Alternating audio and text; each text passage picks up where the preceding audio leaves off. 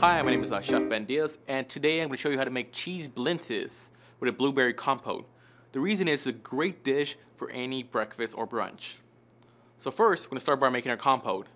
We're going to add 1 cup of fresh blueberries to a hot pot, followed by 1 cup of sugar, 1/4 cup water.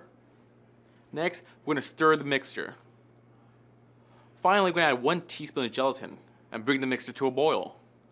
Boil for about 5 to 10 minutes and reduce to a simmer. Simmer for another 5 to 10 minutes, and what you have, it's a nice smooth compote. Next, remove from your pot and allow to cool for about an hour to 2 hours. While your compote is cooling, start your batter.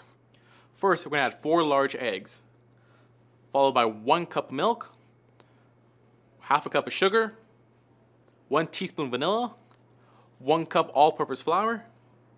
Next, whisk the mixture smooth. Strain if needed. Finally, we're going to take a large pot, add 1 tablespoon of butter, and gently pour in about 2 to 3 tablespoons of your batter, which should resemble a thin crepe. Cook 30 seconds to 1 minute on each side. Remove immediately. Repeat this process 2 or 3 more times, depending on your preference. Next, taking a cookie cutter, cut each blintz to a perfect round shape.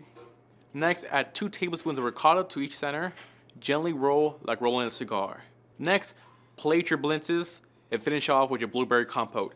What you have is a great simple brunch or breakfast item for any occasion.